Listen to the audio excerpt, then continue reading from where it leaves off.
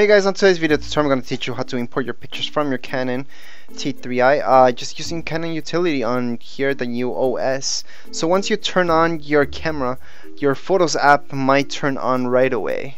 Okay, now you can take this off if it's really annoying to you just by clicking right here. So I'm going to show you that before we import them with Canon utility. So you just have to uncheck this part and it's never gonna open up again. So if your Photos app is opening up every time you want to import stuff, you don't have to import it with your Photos app. Okay, so we're just gonna quit Photos because we don't want to import them that way. I just want to show you that Canon utility. So here's my Canon utility number 2. Now that one you can download for free if you have number 1 that came on a CD or you just haven't updated. Now this is the update for it and everything will work with your Canon. Okay, so I'm just gonna zoom in here so you guys can see that I can just select any of these things and they will all work. Okay, so to download your pictures from your camera, all you have to do is click here. Now I like this one. I don't like the downloads images just automatically. I want to select the ones that I download. Even if you're gonna download all of them, I suggest just doing this. So this should pop up for you guys. And once again, this is utility 2.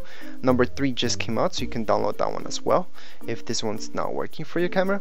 So it once again, it doesn't matter what camera you got, if it's a 60D or a 7D or even a Canon T5i 3Ti. This works the same way.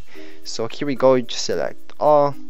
And these are videos right now, so they will take some time to download. I'm gonna click on download and I'm just gonna pick where they want. So I don't want my destination file to go there, so I'm just gonna click here, browse, and I want this to go to my desktop. That's just my preference. I like everything to go to my desktop and then I organize it where it has to go.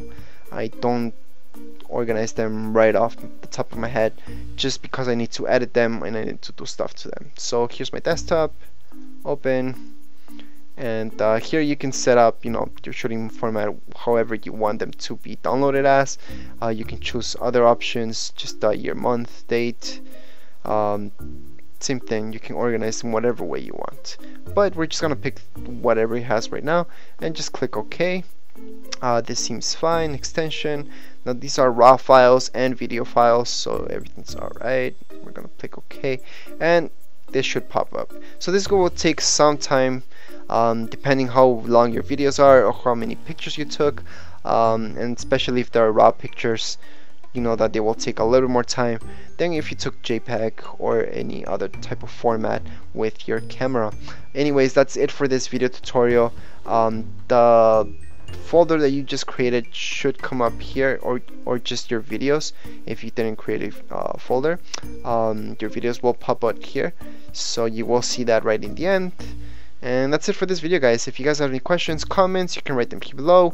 And don't forget, if your utility is not working, just go to canon.com or that canon.ca and update it. That's all you have to do to get it working again if it's not. But this is the easiest way to import any pictures that you have, whether it's a Mac computer or a Windows. Okay, this is it. Thank you for watching. Any comments, questions, write them below, and don't forget to subscribe and rate. Thank you.